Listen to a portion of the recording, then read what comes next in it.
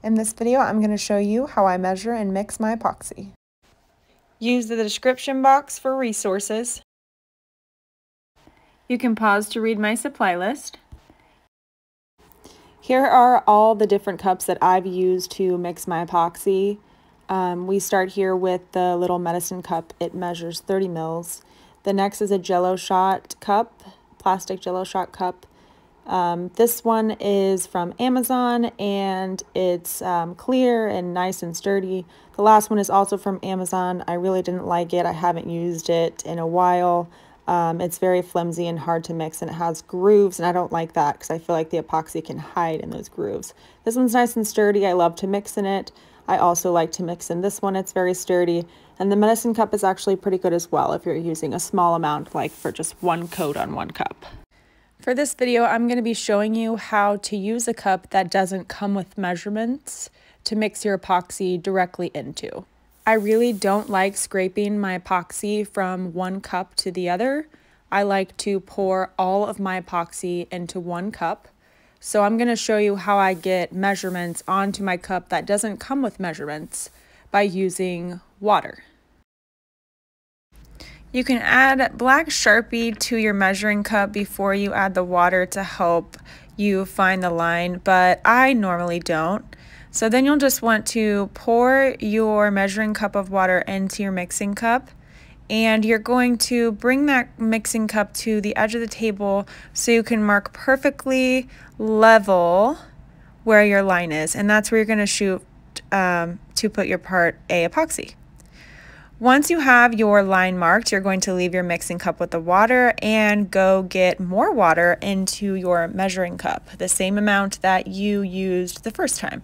So we have 20 more mils, and we're going to pour that into the mixing cup, and we're going to bring it to the edge of the table and mark that spot at the water line, and that's where you're going to shoot for your Part B epoxy.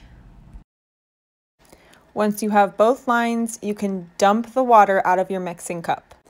What you do next is personal preference. You can tap the cup dry and just wait until all the water droplets are gone, or you can take a paper towel and wipe the inside. Just be careful not to get any fibers in there. I like to use a damp paper towel.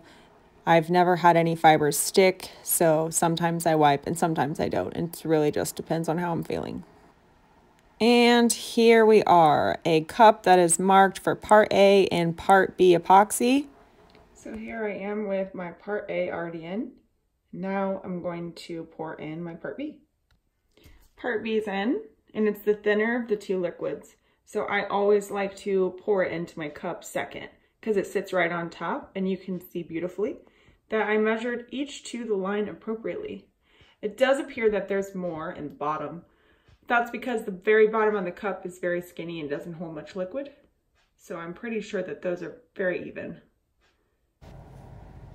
When I mix my epoxy, I am careful not to stir my epoxy in a circle. Instead, I zigzag my popsicle stick as I scrape the bottom of the cup as well as the sides of the cup. Be careful not to lift your popsicle stick too much. Be careful not to mix too quickly. I wouldn't say that I mix slow, but if you really get going, you will incorporate bubbles into your mixture. Continue to scrape until it is very well incorporated. You'll want to make sure and scrape your popsicle stick multiple times, as well as scraping the sides of your cup. When you put your popsicle stick back down, be careful to go along the edge and not to incorporate bubbles. This is the only time I do go in a circle, but I make sure my popsicle stick does not pull in any air. Then I just keep stirring with the zigzag motion back and forth, and you'll be able to feel the mixture getting thinner. That's a stir, no stir. You can see the bubbles already. Just go back and forth, zigzag, zigzag. That's where the good stuff is. And once all of this is incorporated in a homogeneous mixture, you will see that it will be clear. Okay, here we are. My mixture is nice and clear. It is definitely a homogeneous mixture now. You can tell how thin and loose and runny it is. It is completely incorporated. Once my mixture is completely incorporated and 100% mixed, I will set my mixture into a warm water bath to remove the remaining bubbles that occur during the mixing process. And here you just see me checking for streaks. I bring the liquid up to the surface and check it to see if I see anything that doesn't appear to be mixed well. And it does appear to be homogeneous. So I don't always use a warm water bath. Sometimes I will if I notice my mixture has a few more bubbles, but you really don't want your water too warm and you don't want to leave it too long because your mixture will start to get thick and it's very hard to manipulate, and that's not what you want when you're putting it on your cup. But here you can see some bubbles popping quickly, and that's the purpose of the bath. So if you do it, it's up to you. If you enjoyed this content, please like this video and subscribe so you don't miss any of my future content. Thank you so much for being here, and remember, if you're a beginner at working with epoxy, you will get better. It just takes experience and you will learn. Have a great day, guys, and I'll see you next time.